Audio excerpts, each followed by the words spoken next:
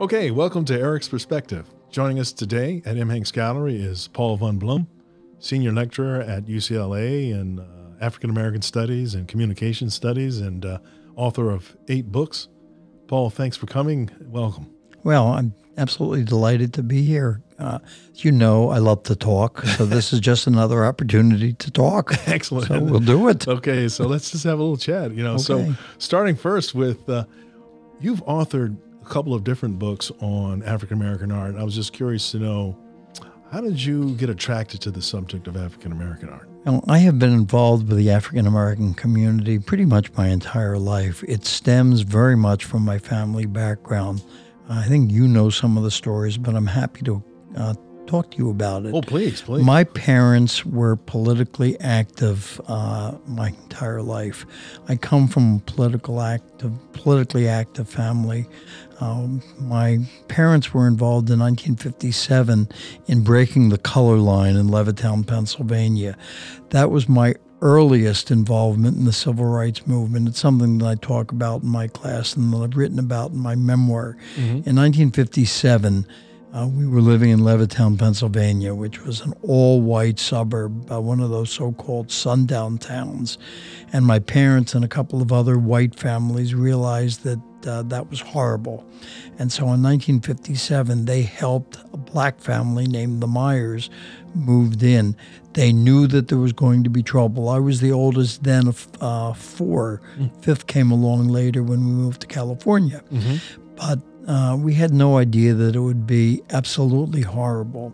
When the Myers moved in, we had mobs of people. I mean, in fact, inspired by the Ku Klux Klan. Now, this is north of Philadelphia. Oh, my God. This is Pennsylvania. Wow. And the night that they moved in, an enormous mob gathered, calling everybody, including us, nigger lover, nigger lover, nigger lover. And I use that language because it was real, and I'm not afraid to use it. That night, it took the governor of the state, George Leader, to send out the national, well, he took out the Pennsylvania State Police to break it up. But for weeks afterwards, a group called the Levittown Betterment Committee had caravans of cars waving Confederate flags. That was in August 1957. And in September 1957, they burned a cross on our lawn. And that was, in fact, inspired by the Ku Klux Klan. I was a witness to it at about 3:30 or 4 in the morning. I saw them leave. To fast forward a little bit, it was a pretty horrendous time, but I wound up testifying in December 1957 against the Ku Klux Klan, my earliest involvement in civil rights, way back in 1957. So how old were you then? I was 14. Wow. And I was I was a witness. I testified against the leaders of the Betterment Committee, including a man named Jim Newell. I stood up in court and I identified him as the person who called me and others nigger lover. Again, to fast forward, my family was ostracized. My father lost a number of jobs. It was, as I explained to my students, the end of kind of the tail end of McCarthyism. Oh, wow. My family and a couple of the other families were basically blacklisted. And in short, we had to move to California in order to get away from that kind of blacklisting. Was there any time when you guys were under threat of violence? I mean, they did often. Yeah. Often. Were you ever physically attacked? I was physically attacked. My younger brother was physically attacked. I was ostracized in the neighborhood. And what about the black family? They must have been subjected to a lot of horrendous terrorist-type activities. They withheld the terror, the threats, and they stood their ground, and they made it. Like the African Americans in the South, they were the true heroes. And I try to explain to my students, people like me were supporting actors.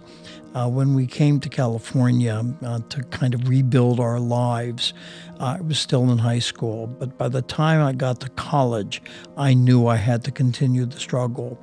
At that point, I knew I had to be one of those people who went south. So I was one of those kids who went to the south. I went to Georgia. I joined the Student Nonviolent Coordinating Committee. And early on, in SNCC, I started going into the sit-ins, those kind of classic sit-ins. What was interesting was that in Atlanta, Georgia, I sat in at a place called Charlie Leb's Restaurant. And it was 1962 where I was at the same set of demonstrations with one of the most wonderful people I've ever met, Congressman John Lewis, who is now in the fight for his life. Yeah. And we all hope that he makes it. It's possible. It's possible. We want him to make it. Well, of course. But I spent much of the next several years, even while I was a student, intermittently going south. So when you were in South, I mean, how did you feel? Did you feel afraid? Were you looking over your shoulder? I mean, how were you on a personal level? How was that? I was sometimes afraid, but when you're 19 and 20, you don't quite have the same apprehension of fear that you do when you're older. It's not like I was reckless. I was never reckless, but I never had the same sense of fear that you get later. Yeah. It really was. I was not reckless, but when you're younger, you do things because you're committed to it. We took steps. We took caution, but I was so committed to this struggle. It has been the struggle of my life. I've been political in a wide variety of other ways, but during my undergraduate years, this is what I was doing. I was in California. I was doing it here. When you say California, was that all the time in the Los Angeles area? No, we actually were in San Diego. Okay. And as an undergraduate, I went to San Diego State. Oh. But I told my professors, I'm going to be away for 2 weeks, 3 weeks. I'm happy to do my assignments. And in one memorable time, I wrote a political science term paper sitting on, I don't remember what restaurant. I actually wrote it while we were having a sit-in. I wrote it in hand. And I mailed it back in an envelope with stamps. My students don't know how to do that today. Right. Do you recall what grade you got on it? I got an A. Excellent. I was good at it. You deserve an A just for the effort part of it. Doing it. But I was in Georgia. I was in the most dangerous places were in Alabama. We were in Montgomery. We were arrested. I tell my students it's true. I was arrested on the road allegedly for a holdup in a gas station. We were charged with armed robbery. Oh boy! You've known me for years. I'm not an armed robber. No, I don't do guns. You were the last person I was expecting. So we were taken to the Montgomery jail. Oh my! Battered around a little bit and released. How long were you in the jail? Several hours. Then they kicked us. That was common in the civil rights movement. Just an intimidation tactic. That's exactly what it is. Yeah. So we paid our dues. We were there. Yeah. I don't remember which year we did which. A lot of people. I've had a number of oral histories, and my memory is very good. But I don't recall which year and which place. I was at the March on Washington when Dr. King gave his speech. I know that. Well, my mother was there too, by the way. Fantastic. Yeah. Bernie Sanders was there. Yeah. I tell my students I was looking. He said, Bernie, where are you? But I couldn't find him.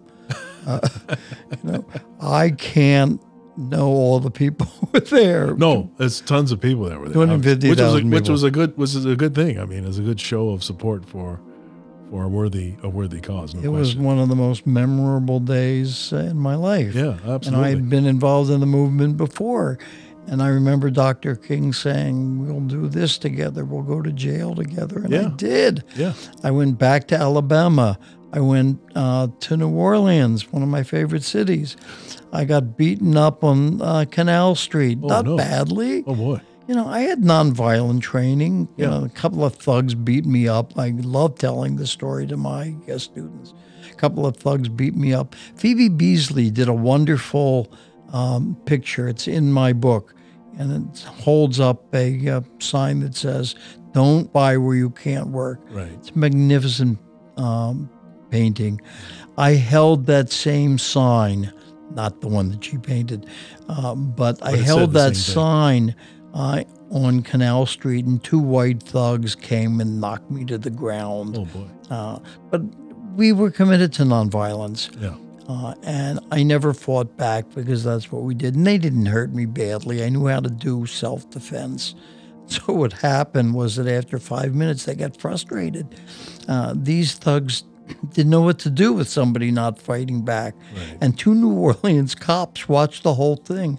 And when I finally got up, the two New Orleans cops came and said to the two thugs who beat me up, "Are you hurt?" To the thugs. To the thugs. Do you want to press charges? And as I love to tell my students, apparently I injured their feet with my ribs. No, but that was also very typical in the movement. Yeah. And I just kept doing stuff like that. I was I was mostly not in Mississippi, although I talked to people. But I want to reiterate, I was just a supporting actor. The real heroes were the African Americans in the South. They had to stay. Yeah, they lived it. They lived it. I could go back and become a university student again. And in 1964, I graduated from college, and I knew that I wanted to continue. I wasn't just going to stop with a BA. Right. And so I applied for and was accepted to the PhD program in political science at Berkeley. I really wanted to be in Berkeley. I mean, Berkeley was where everything was happening. I had done civil rights movement in Los Angeles, even while I was an undergraduate. Mm-hmm. We had picketed Vandy Camp's bakery here, in the L.A. area, some other places. But I was in San Diego. I actually went earlier on my birthday, my 21st birthday on March 30th, 1964. And CORE, the Congress of Racial Equality, had sent me to Phoenix. And we organized a huge set of demonstrations in the Capitol. And I and a few other people occupied the governor's office in the state capitol, and we were taken out by, I think, it was 4 highway patrolmen. Physically removed you. One on each arm, one on each leg. So you're just carried away. Yes, and one of the police officers deposited me on the grounds of the state capitol, and then looked at me and said, I'm going to use the language that he used. He said, "If I see you again in the governor's office, I'm going to beat the shit out of you." And I love to tell my students that it was an honest comp. Yeah, right. I mean, good Lord. Because we rushed but he's a police officer and he's talking to you in that manner. We rushed the governor's office again, and we reoccupied it. This is on my birthday, so it's one of those dates that I remember. Did you encounter that same police officer? Same officer. Did he beat the crap out of you? This time he took me behind a police car, and when nobody was looking, he punched me in the face. Oh, my goodness. And I don't know, a few months later, he cracked the roots of my bottom teeth, and they had to be removed. Oh, wow. So, did you do anything about it? There was nothing I could do. It'd be pointless to bring a legal action against him. His word against mine. Right. That's why he took you, just the two of you, behind. Yes. Who would they believe? Yeah, right. So did you finish your PhD at UC Berkeley? No, because you ended up becoming a lawyer, though. In San Diego, on June 26th. There are days that I remember, but I also tell my students I was in the moment. I didn't record everything. Right. And we didn't have cell phones. We didn't have any of that paraphernalia. Right. So on June 26th, I had just graduated with my BA, and I was going to go to Berkeley. I was arrested at the Bank of America. And for what? For a series of demonstrations against the discriminatory hiring policies. They wouldn't hire African Americans. You mean at the bank? Except for menial positions. Right. That was one of the few times that I had a marginal leadership role. I helped to organize those. I got arrested, taken to jail, released, brought to trial. The trial was a joke. I was convicted in an hour, along with a few other defendants. Of I what? was of trespassing. I was also contempt of court because we violated an injunction.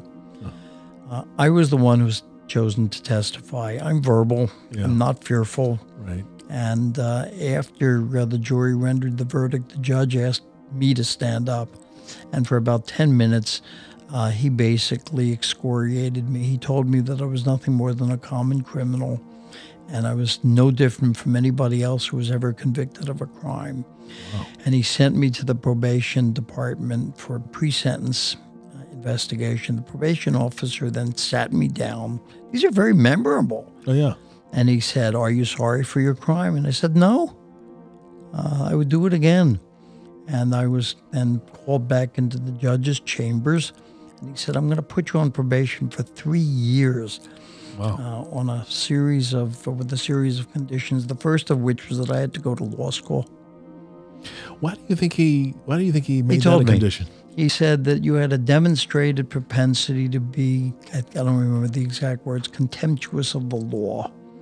Oh, so this way you would just be immersed in the law, and Yes. thereby more respectful of the law. And he said if you choose not to accept the condition, he would put me in the San Diego County Jail for 6 months. Oh, good Lord. I didn't want to do that. Yeah, I guess not. So you enrolled in law school after that. I did, and I Which law school did you enroll in? Berkeley. Oh, okay. You ended up in Berkeley anyway. And he said he didn't think Berkeley was a good environment for me, but he wouldn't stand in the way. He said there are bad elements in Berkeley and that he didn't really want me to be involved with those elements. Oh, wow. But he said, you can go anyway. So I did. 2 weeks into law school, I found it a totally ridiculous experience. I left and I sent the judge a letter saying... You mean before actually finishing the law 2 school? weeks into it. 2 weeks into it. I sent him a letter and I said I thought I would go back into the PhD program. And he sent me a telegram. My students have no idea what a telegram is. And the telegram said, you have 48 hours to get back into law school or it would rescind my probation, issue a warrant for my arrest, Wow. and impose the 6-month sentence. So I went back with enormous reluctance. And you ultimately finished. I finished. I did it. I'm a lawyer. I passed the bar. I've only done pro bono work. I've done civil rights cases, social justice cases. I started teaching anyway. That's what I've been doing my whole life. So how did you make the transition, though, from being a lawyer to getting into, and of course a civil rights activist, into getting to the art part of it, African-American art? Well, what happened was that I taught one course at Golden Gate College. My parents knew the dean of instruction, and one day I was over at my parents. They were living in Berkeley. Okay. And he said he needed a teacher for intro to poli-sci, and I said, I can do it. And he said, all right. And I knew, Eric, after the first day I should be doing the teaching. I just knew it. Yeah. And after I did that, I went over to the Department of Rhetoric at the grand old age of 24, 25, and I said, you should hire me because I can be a good teacher. They probably shouldn't have, but they did. Well, I would disagree with that. I think they should have because, as we know now, of course, hindsight's 20/20. But you've received accolades for your teaching. Yeah, I have a really and I have to put this in here real quick that Kelly, my wife, has taken, I think, literally every class that you taught at UCLA. I can say that with honesty. Am I right? I mean, that's... Yes, and I love it, and I'm good at it, and this is year 52 of this continuing odyssey. I love it. years. I know this sounds really weird, but I knew after the first hour at Golden Gate College, the very first hour, that this is what I should be doing. A lot of people find that hard to believe, but it's absolutely true. So wait, at Golden Gate, what were you teaching there? Intro to Poli-Sci. Oh, okay, Intro to Poli-Sci. And the first book I ever taught was Ken Kesey's One Flew Over the Cuckoo's Nest. Oh my goodness. Not exactly the standard Poli-Sci material. I would say not. But then, But interesting nevertheless, yeah. But in the Department of Rhetoric, I started teaching other things. And then 4 years later, they had a new program called the Division of Interdisciplinary and General Studies. And I joined that, and the chair there was a man named Alan Renoir. He was the grandson of Pierre Auguste Renoir. Oh my God! And the son of the filmmaker Jean Renoir. Wow! And he said, "Paul, you're a wonderful teacher, but this is Berkeley, and you have to write a book." And Ruth and I had just gotten married, and I'll never forget. I said, "Sure, no problem." And I went back at home, and I said to Ruth, "I have to write a book." And I said, "I don't know how to write a book. The faintest idea how to write a book." But then I did. My first book was called The Art of Social Conscience, and it was a history of political and social art. I always loved art. I loved it. I always went to art museums when I was a kid. Yeah. I sometimes tell this to students, although I'm not sure I should. I say, look, sometimes I skipped class in Philadelphia, and I went to the museum, went to the Philadelphia Museum of Art. It's a great museum. Yeah.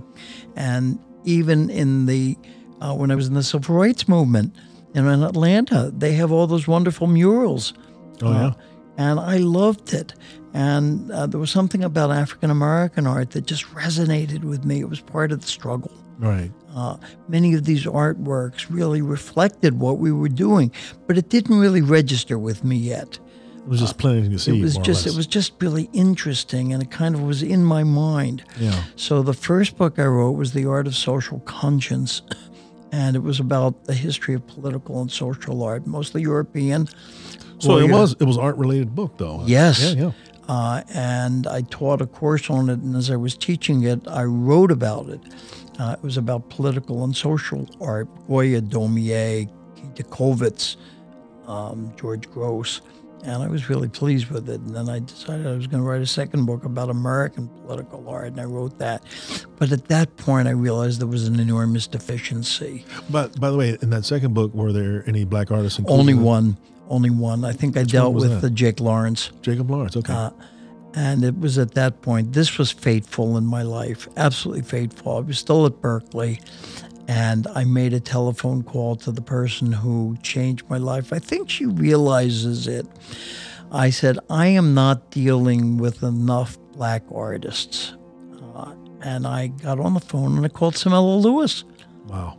Because I knew that she was really the dean of African-American art historians. I knew it. For sure, yeah.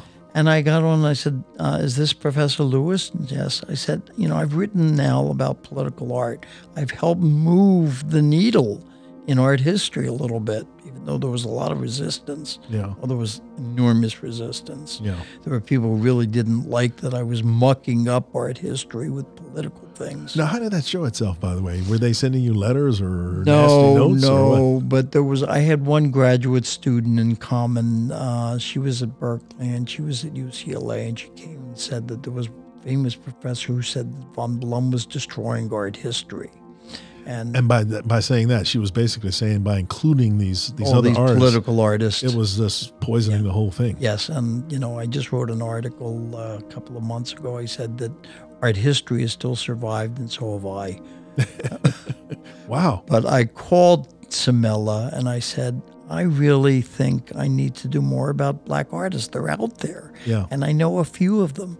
And I said, I know you're the editor of the International Review of African-American Art. It was then called Black Arts. Yeah. And I said, I would like to write about Jacob Lawrence because I know his work. I've seen it all over. I said, would that be okay? She said, do it. And I did. I wrote an article years and years ago. My first article on African-American art was on Jake Lawrence. And it was published in the Black Arts Quarterly. Published in that, yeah. And I said, this is really interesting. And to fast forward again, in 1980, we moved to Los Angeles. The Brockman Gallery was still up. Yeah. And I was just kind of roaming all over L.A. And I went to the Brockman Gallery. I started seeing things. By the way, Brockman started by Alonzo and Dale Davis. Alonzo and Dale. Two artists as well. Yeah. And so I just started knowing more and more. I started writing about women artists. I started meeting people like Pat Ward Williams. I started meeting, I think I met Betty Saar. I don't remember the sequence. Oh, of course, it doesn't so much matter, but Betty Saar, I mean, that Betty must have been Saar interesting. was there. I met her. I met all these other people. And of course, Samella, by the way, she's not only an historian, but she's an artist too. So did you have a chance? She was the first. Did you actually interact Yes. with her? Yeah. Once I moved from Berkeley to Los Angeles, she was one of the first persons. I went to her house. Through her, then I met Cecil Ferguson. Mm-hmm. I started dealing with other people who had been involved in the political turmoil. Yeah. John Riddle had not come back yet. He was still in Atlanta. Yeah. But through all of these people, I got a sense of the struggle to make African-American art respectable, to make African-American art viable, and to make it part of the scene. You know what's so amazing to me, though? I just know that you would think, it's because it's arts, that it would be an area that wouldn't be as reactionary and conservative and racist as the rest of society, especially during the 60s and before and so forth, and even to some extent afterwards. But it seemed like at the same time, it turned out that was the case. It was like by admitting blacks could create art, it was almost undermining that whole racist theory that, black people could actually do something that's considered sort of a form of higher education and learning. Absolutely. Yeah. And I began to see it. I began to talk to these people, and it dawned on me that I could start both teaching and writing about it. Yeah. And that's what I did. I was by then teaching both in the communication, it was then Communication Studies Department. It's now changed its name to plain old Communication. At UCLA. Yes, but I was then teaching also in the African American Studies program. It's now a full-fledged department. Mm-hmm. And I became involved with that when I first did my course on Paul Robeson and American Life. That was really crucial to my own intellectual development. Yeah. At Berkeley, I was involved in the agitation to create what was then called Black Studies. Yeah. I was really involved in the agitation, and that got me into some political trouble with the university authorities. They resisted it. They resisted it all over the country, but I didn't care. It was really important to me. And that was what form did that resistance take, Paul? They didn't want it. The old white men, let me be blunt, who ran the University of California did not want ethnic studies. They just didn't want it. Did they say why, or did they just? No, just they said they didn't want to admit it. I guess maybe. No, they said this is just a fad. This is just self-congratulations. This is just whatever they said. This is not serious academic activity. This is something that will pass. Of course, it's not. I mean, ethnic studies has been around now for a long time. We helped to create it back in 1969, so it's a half century of doing this. But I was really involved in a very vigorous way in 1969 at Berkeley to create it. People went to jail for it. I remember that. I was on the streets on the Berkeley campus to do it. And then, interestingly, in my office, I kept a coat and tie so I could go out to Santa Rita prison to get people out of jail, and then to go down to the courthouse in Berkeley to get them out on bail. Wow. I had an incredible life then. I was running around without any sleep. I can tell. I mean, between the studies and the activism, I mean, that's pretty. And I did it. Yeah. But when I came to UCLA, it dawned on me that I didn't want to be on the sidelines. I wanted to teach in a field that I really helped to create. Now, many people helped to create it. I was just one player of many, but I was one player. Right. And I wanted to be part of that in the curriculum. And so what I started with was Paul Robeson.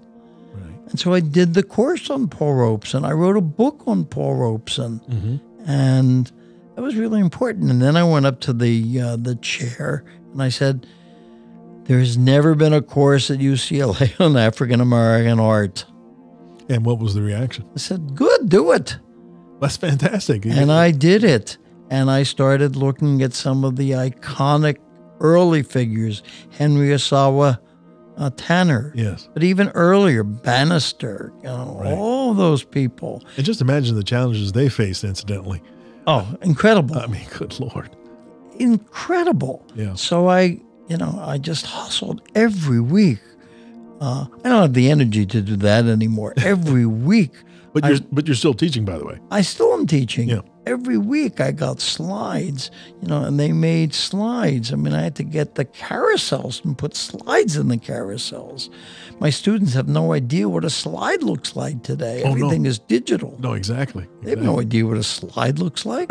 Right. I can remember those days, too. You got the tray, it's a circular shape. You stick it in there and you do it. Press the button and it advances to the next picture. When I gave presentations, your gallery in Santa Monica. Santa Monica. Yeah. I would bring slide trays. I remember. We did it. I can recall, yeah. So when was it, by the way, that you met William Pajaud? Oh, he was one of the early people I met. Again, I don't recall the specific time, but Bill and I knew each other for 30 years. And when I started doing the research for, even before I did the research for my first book, Resistance, Dignity, and Pride, I did an article or two about Bill himself. We just hit it off. Yeah. Bill and I just hit it off. We have in some respects, the same kind of personality. He was a salty personality, and I just loved it. I just loved the way he talked. Right. I just loved it. Yeah. He and I it was just a perfect match. Well, he was also a central figure in L.A. art for sure, African American art in general. But was he working at Golden State Insurance Company when you met him? I think he had just retired. Because he retired in '87, as I recall. He had either was about to retire or just retired. He knew everything, right? And he knew a lot of folks too. I mean, he was friends with Charles White and so forth. Everybody, Riddle and all the John Riddle and the rest of them. The stories he told me about Charlie White, just incredible. I had actually had a phone interview with Charlie White shortly before he died. Oh, wow. Samella, I think, put me in touch with him. And I got to know Ian. I got to know Fran. I was out to their home in Altadena. I got to paw around with all of that stuff. I got to know Ben Horowitz. Yeah. I got to paw around with all of that stuff. Ben Horowitz, who was Charles White's dealer in Los Angeles. Yes, in the Heritage Gallery. Yeah. But when I was out at Altadena, I could paw around with that. I could see the documents. I could see the letters between Charlie White and Paul Robeson. I was able to assimilate all of this stuff. Is there any one thing, by the way, that must have been very exciting, incidentally, to be Unbelievable. able to do that? Was there anything that stands out above everything else when you were like looking around and seeing these things with them communicating with one another? Two giants. I mean, Paul Robeson, multi-talented. I saw these letters, Paul Robeson. They knew each other. Friends, huh? I saw these letters and the pictures of Charlie White and the jazz figures. Yeah. It was amazing, just amazing, these pictures. I talked to Fran about how they were both at these summer camps. I mean, these were left-wing camps. Yeah. About what they were doing. They knew everybody. They knew Belafonte. They knew Pete Seeger. Later in my Robeson book, I interviewed Pete Seeger. And they were all so wonderful. They got me into that community. Wow. But Bill and Samella, they helped me into that community. And then when I started writing about these people, they liked what I had to say about them. And I think for good reason, because I respected what they were doing. Mm-hmm. I mean, I wrote obviously very positively about them because I think I recognized that these were women and men of extraordinary artistic quality. They were. Right. They did really good work. Mm-hmm. They did quality work. Yeah. I met John Outerbridge. Through him, I think I met Willie Middlebrook. Unfortunately, a lot of these people have passed. Right, like Willie Middlebrook, for instance. Willie, and John too Riddle. Early. Yeah. John Riddle. And when John came back from Atlanta, He was a font of information.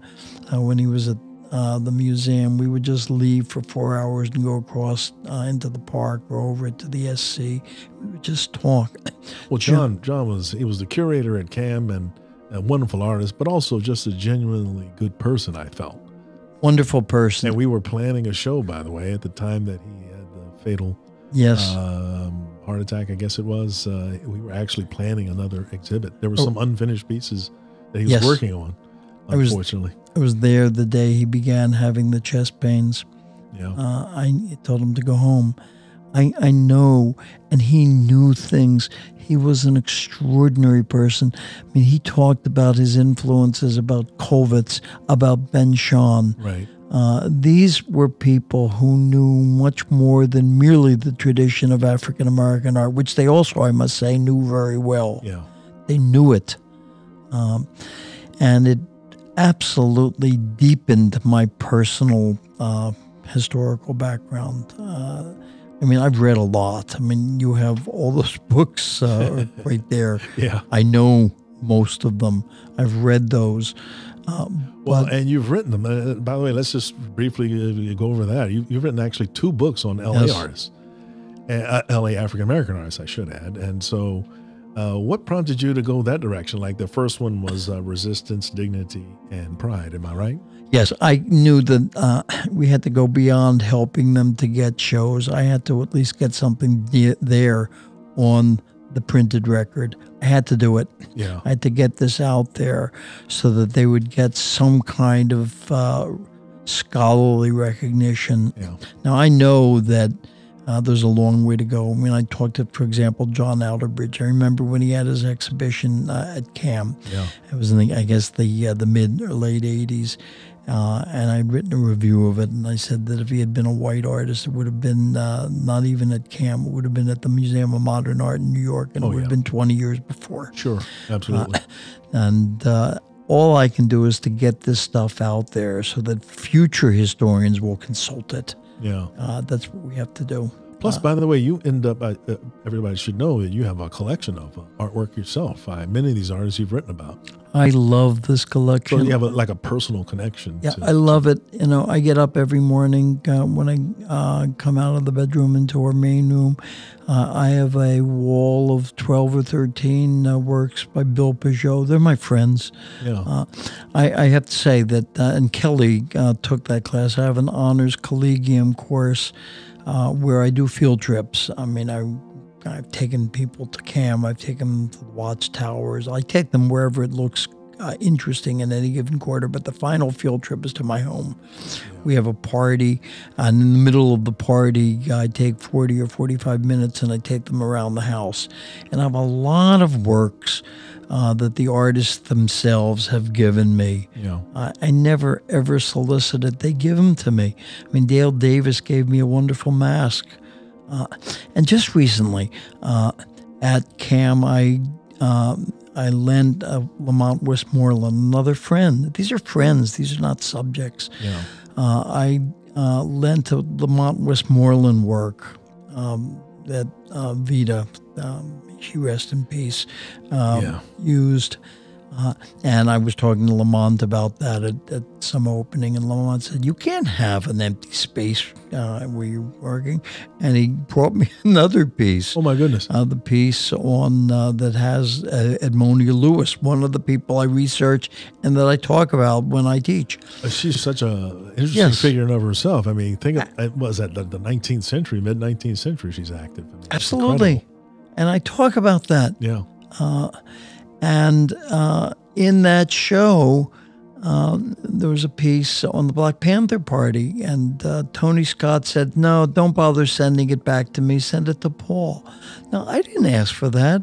Well, you know, that's probably just a thank you for recognizing them. I mean, just to be recognized and honored is such a wonderful thing. And I think that's I think, anyway, if I may interject my own interpretation, I think that's their way of just saying thank you. It's fantastic. I feel so wonderfully honored that they would do that. When I got that, it took about 2 hours to get through the packing but I did, Yeah. and I have it. It's a wonderful piece. And Ruth said there's no room for it, and I always told Ruth there's always room for art. I can always defy the laws of physics. That's good. Spoken like a true collector. I have collectors that collect from the gallery, and they're the same way. They don't. A lot of people say, "Well, you know what? I can't get it because I have no more room." But some of the more passionate collectors will find some kind of way, and they store what they can't show, and they rotate in and out. So that's You have to do that. You make adjustments if you're really into it. Find room. Yeah. You find room. But that's what I love. That's what I love about you, though, Paul. You have a passion for it. I think that comes through in the way you talk, the way you've written about the work, and so forth. There's a definite passion there. I love this tradition, and I love the people. I mean, we go to the openings. We try to go as many openings.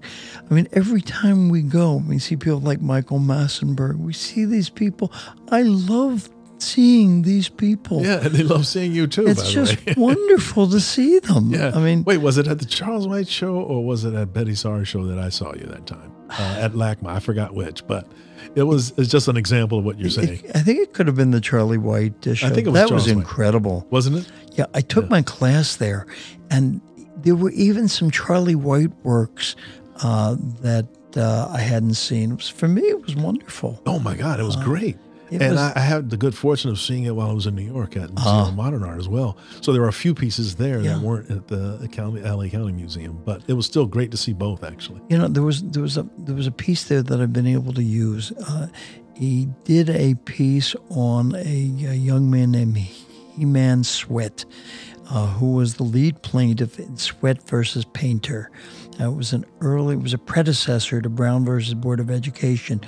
Thurgood Marshall took that case. He-Man Sweat tried to get into the University of Texas Law School, even before Brown. And he won the case because Texas said, no, we have a segregated law school and you can't get in because you're black. And so they created something called, I may be a little off, but something called the Texas Law School for Negroes. Oh, wow. And it was in an office building. And they had a few law books and a couple of part-time instructors. And the Supreme Court said, that's not good enough. Even under separate but equal, that ain't good enough. And they ordered him admitted to the University of Texas Law School. That was in 1950. It was a wonderful portrait of He-Man Sweat. I had no idea what he looked like. It was a wonderful revelation. What an interesting thing to say, though, because I don't think a lot of people even know about that. No, I teach it. I teach it. That's awesome. I do a course called Race, Racism, and the Law. I'm teaching it in the spring. It's new. Kelly had already graduated. So, well, you know what? Knowing Kelly, she'll probably come back and take the course with us. So it's a new course. That's fantastic. So Paul, let me ask you this though: how did you feel when the news hit that Golden State Mutual Insurance Company was going to enter into an agreement with Swan Galleries in New York and auction off what turned out to be a substantial portion of the collection that William Pajaud spent so many years putting together? How did you feel? It's devastating.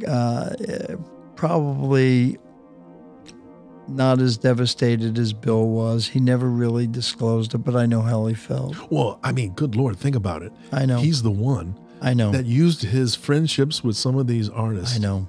Because he had a very small budget to add works of art to the collection.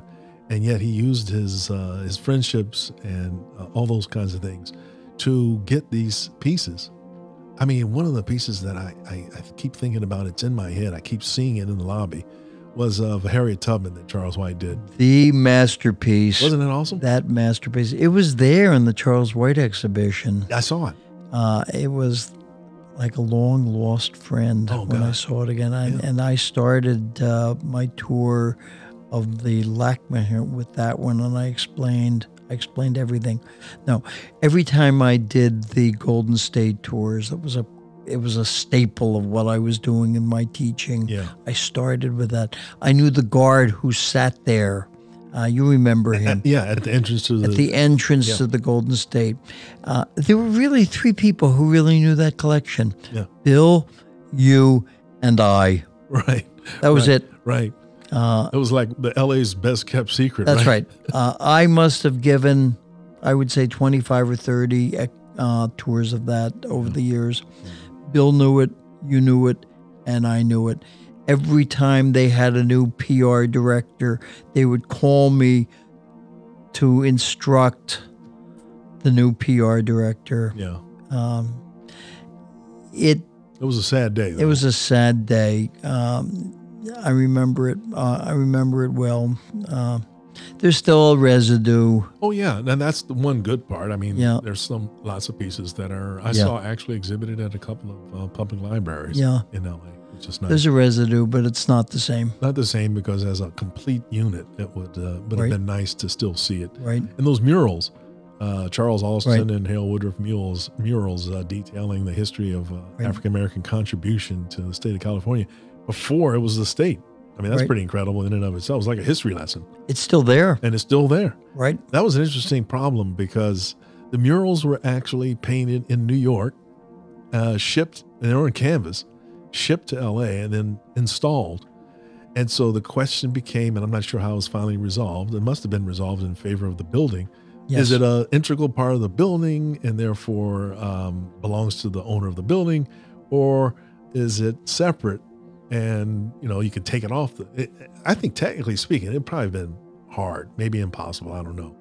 I guess it's somewhat possible to take it off, because it was actually canvas. I know that, but I'm glad it's there. I don't know what the final disposition will be. Well, that's the problem. I don't either. And it's funny. I don't know. Are people still able to get into the lobby? Do you know?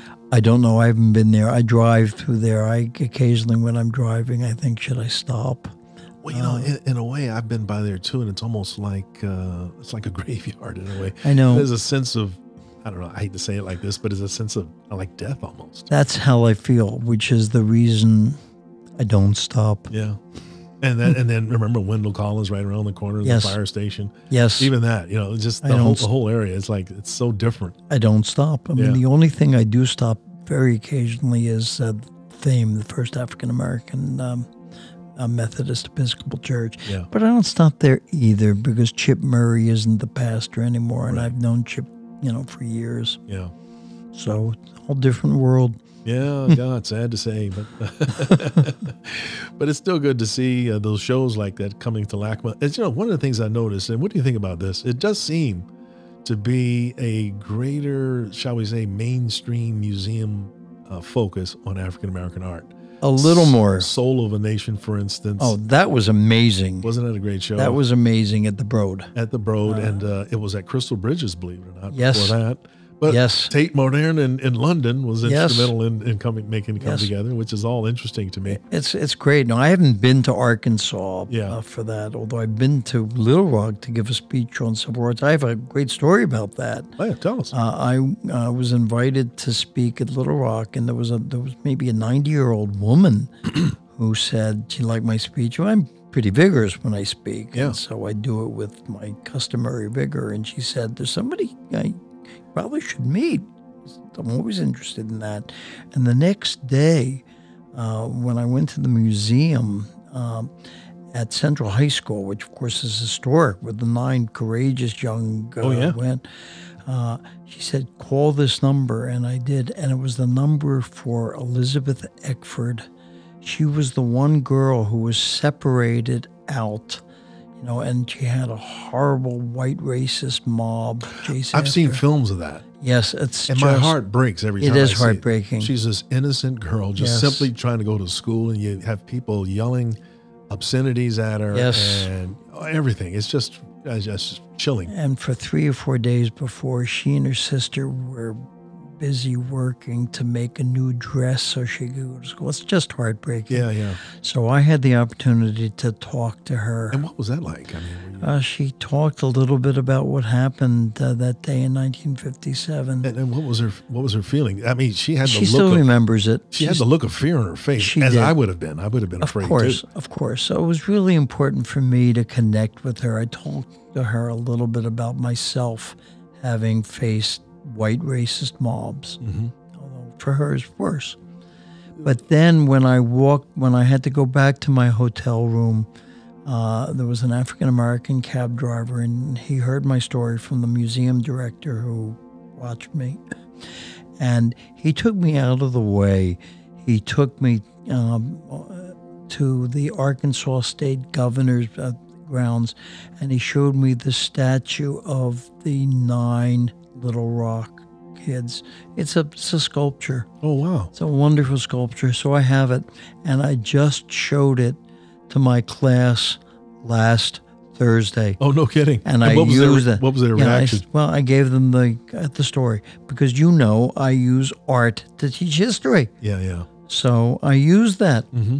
So I know that there's the museum. It's, I think, in Northwest Arkansas. Yeah. It's not very much on my circuit. Eventually I'll get there.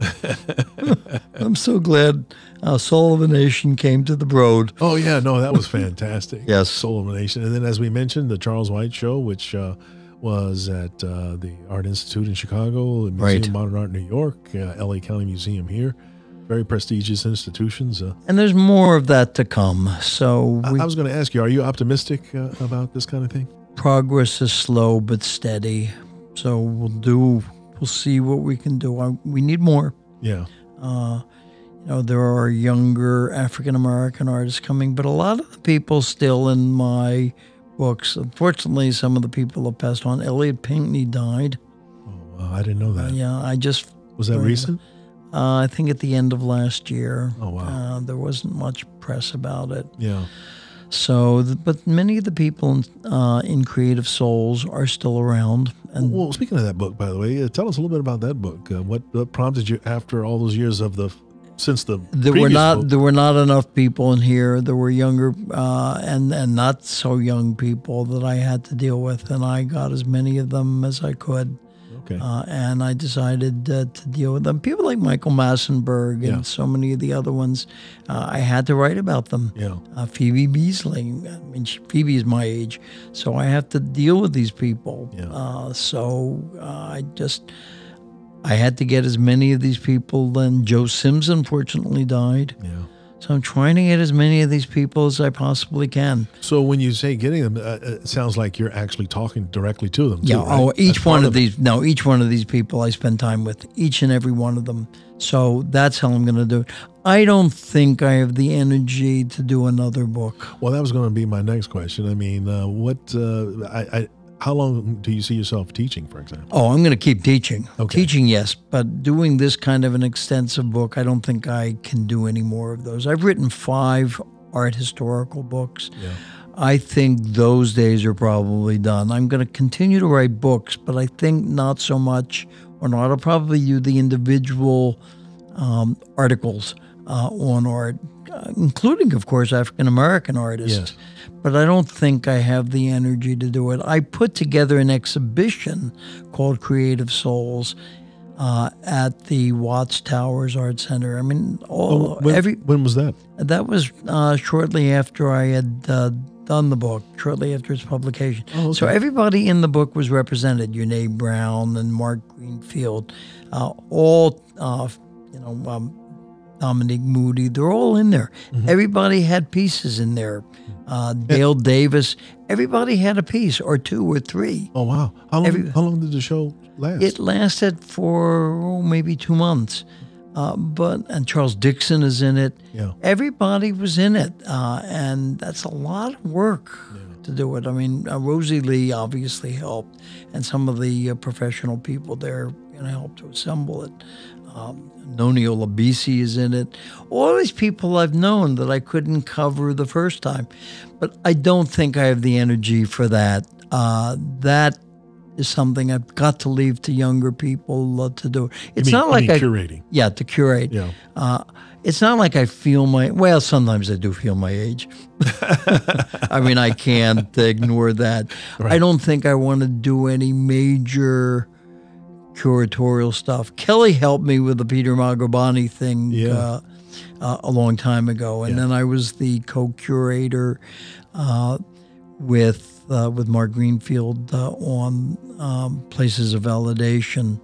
And I may do a little bit of that, but I need to kind of conserve my energy for other projects at this point in my life. Oh, I understand. The major thing that I want to do is to continue to teach.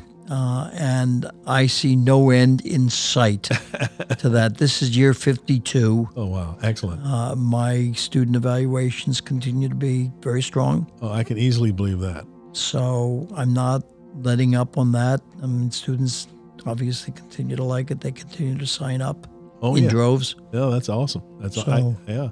More the merrier. So are there any young artists that catch your eye now that, let's say, aren't in any of your books?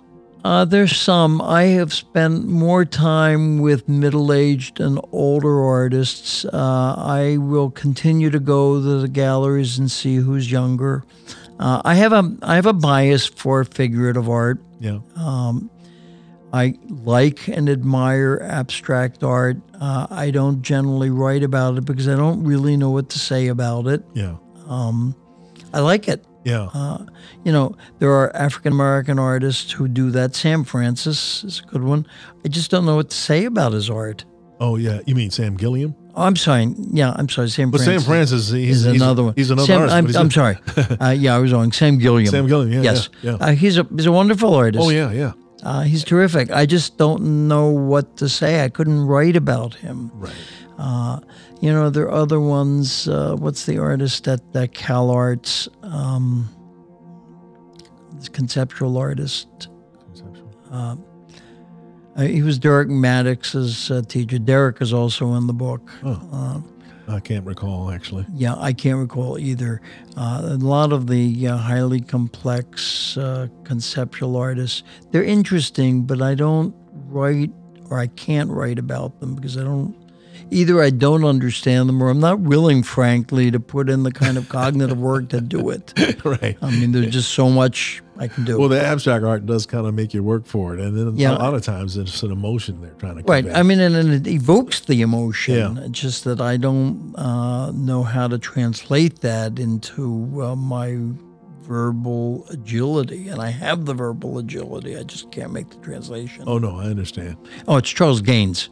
Oh, Charles Gaines, okay. Yeah, I mean, I've seen his work. It's interesting. I just wouldn't know what to write about. Yeah. So, no, I understand. I have my own limitations. I can live with them. But see, that's the thing. I think for most of us, I mean, we kind of tend to plug into that art that that it relates to us in some way. Right. We connect to it. And it makes sense that you would be able to write best about what connects with you. And a lot of the artists about whom I write, especially the African-American artists, have strong inclinations to deal with issues of race. Mm-hmm.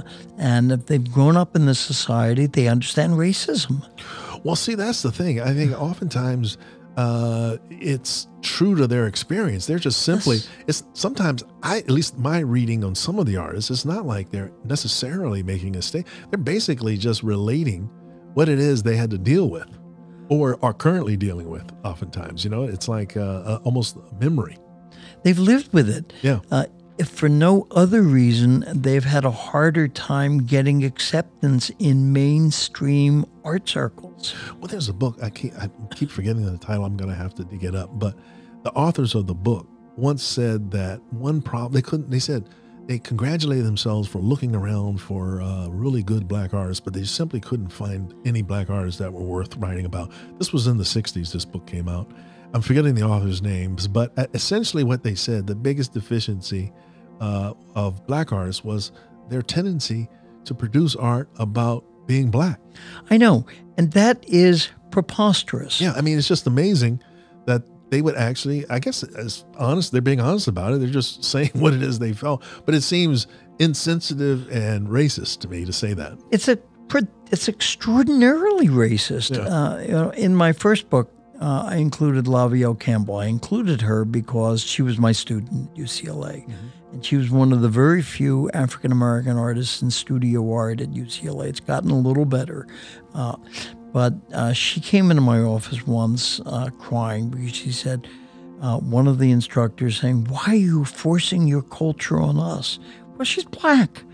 And the key word being forced. It's not being forced. She's not forcing it. Anything. She's expressing herself. She's expressing her experiences. Yeah. People do that. Yeah. We all What's wrong with that? Yeah. We all express our experiences. I've been sitting in our conversation expressing my experiences. As it happens, a lot of my experiences intersect with the Black community. Right. Because of the nature of what I've done throughout my life.